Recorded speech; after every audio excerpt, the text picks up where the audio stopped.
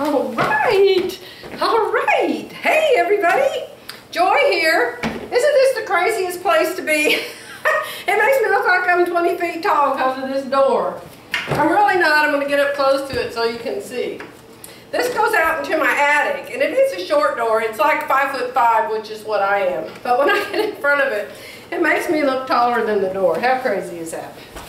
So, my chair has wheels, so pardon me while I roly-poly around. Let me get down a little bit. I want to show you the woven version of the knit black and white blouse that I showed you the other day. Now, if my eyes look puffy and my nose looks runny, it's because my eyes are puffy and my nose is runny, okay? So try to overlook that.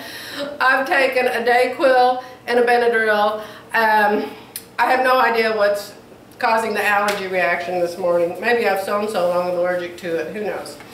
Anyway, Joy here. It's Friday, May 1, 2015. And I spent a day and a half on this little number. You can see it's an asymmetrical neckline, which is something very new and different for me because I'm a very, very even type person. I had to be taught that uneven and odd numbers are supposedly more attractive to the eye or something than even numbers. I don't get that. God gave you two eyes, He gave you two boobs, He gave you two legs, He gave you two arms. He didn't give you one head, but whatever, that makes no sense to me whatsoever. But I think I did manage to put an odd number of buttons. 1, 2, 3, 4, 5, 6, 7. I did put an odd number of buttons on this little number. Now, I really like it, although I have had some issues. I'm going to tell you, I've been telling you about sleeves, and I've been working on sleeves. And I found out that I needed to measure for the height of my sleeve cap. And so now I'm measuring 6.5 inches and adding extra fabric up at the top so my sleeve doesn't hang on my shoulders and it comes down further on the side. Most of my sleeves are like this. And I thought that's the way they were supposed to be. But actually, I guess they're supposed to be straight across your arm. This one might not be perfectly straight either. So this buttons up the front. Let me see if I can not expose myself completely. See how it buttons? And it buttons the whole way down. Now, I wasn't able to figure out how to make it button the whole way, so I could just unbutton it, open it up, and take it off. It only unbuttons down here to the hip where it attaches at the side seam, so I have to unbutton it and take it off over my head. So, you designer people out there, tell me how to fix that, and I will. Now, I had another problem with the sleeves, and I want to point it out to you guys so you don't make the same screw up I did. I told you about measuring your sleeve cap height from right here at the underarm point without seam allowances, although that line probably doesn't make any difference. Measure from here up to here without the seam allowance for your cap height. Well, I did that, but when I did, I added on up here at the top. I also added on a little bit over here on the sides. Big mistake. You don't need it on the sides. You only need it at the tippy top, okay? Now, Glenda has an article on that, and I'll find the post and put a link to it in this post today. But she shows you to add it just at the top, but I didn't have that article then and I didn't know. So I have since cut it off. I had added on over here on both sides. I have since cut all that off. So I only added the tippy top. Another thing is I wanted to show you how I drew this. I was watching Peggy Sagers one night. I don't remember which thing. It was one of her Fit to Stitch videos. I don't remember what the title was. It's on YouTube. You don't have to buy it. It's on YouTube. And it showed in the background, let me see, was she showing how to move the bust dart? I think she was showing how to move the bust darts around.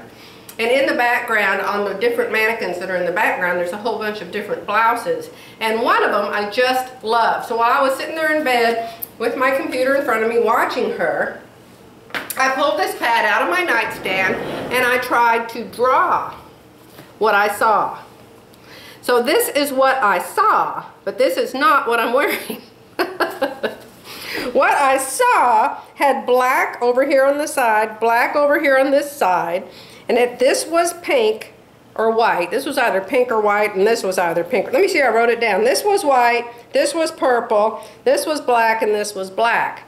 Well, when I made my design, I couldn't figure out how she made the sides black. Duh, I should have known. But I couldn't figure it out. So I made mine the same on the sides as the front, okay? I went back later and I thought, well, how did she do that? And so I went back and she actually pointed to the blouse and talked about it. And what she has here are princess seams. So obviously the line isn't clear over here by the armpit. The line is up here by the boob. Okay, so there's a princess seam here and a princess seam here. Now my version, I had to put a bust dart here and a bust dart here. Now in this solid blue, you can really see the bust dart, and I don't like that. Plus, it's a little too high. So I'm going to take this off when I get through making this video, and I'm going to move this bust dart down a little bit and shorten it a little bit. This side, it doesn't show, nobody can see it, so I don't care. Now, I made the knit the other day, and the knit just has a solid stripe on the back. It has the, let me see, this piece here that was polka dots, I think, and then this piece here was stripes, and the whole back was solid. Well, on the one that buttons, I wanted to put sleeves in it, and I couldn't figure out how to do the sleeves. Do you see how I did the sleeves? How cute. This is the print, and this is the solid. Well, I decided that that would look really stupid in the back. If the back was just one collar, and you saw me walking down the street, and you came up behind me, and you would think, well, boy, that woman must have run out of material. One of her sleeves doesn't match the other one. So, I decided to make the back like the front. So, the back is, I guess, what you'd call color blocked. So, my sleeves make sense, okay? I don't know if anybody in the whole world cares one whit or another, but that's what I did. So, fun project. I'm really liking this draw style and try to make it, of course, out of my SureFit Designs. Now, this is my SureFit Designs blueprint that I traced. And you can see you have to have a whole front to do this. So, you have to draw another side to your front. You mark center front, and then you can start drawing your style lines, your pleats or your tucks or your color blocking or whatever. Lots of fun. I had, of course, do the same thing to the back and make a solid back in order to do this to the back. But it was fun. I feel like a designer. I don't know how goofy I look with the offset neckline, but I've seen a whole lot worse. I tell you a style I just hate is those evening gowns that have one long sleeve over here, and over here it's strapless, or it just has a skinny strap. Hate it, hate it. But this is my version of asymmetrical. So, hope you like it, and I'll let you go because you know it takes 1,000 hours to upload these videos down here. And besides, it's almost time for my lunch shake. Hey! I've lost a total of 12 pounds. Yes, I have. I took the blouse out of my closet this morning that I made a couple years ago using SureFit Designs, and I had to take it in 1 inch on each side seam and a ½ inch up the center back seam. Thank goodness it had a center back seam. Otherwise, it looked like I was just floating around in it. So, exciting. So I need to hurry up and make some more blouses. So I'm going to let you go for today. Have a wonderful weekend. Bye.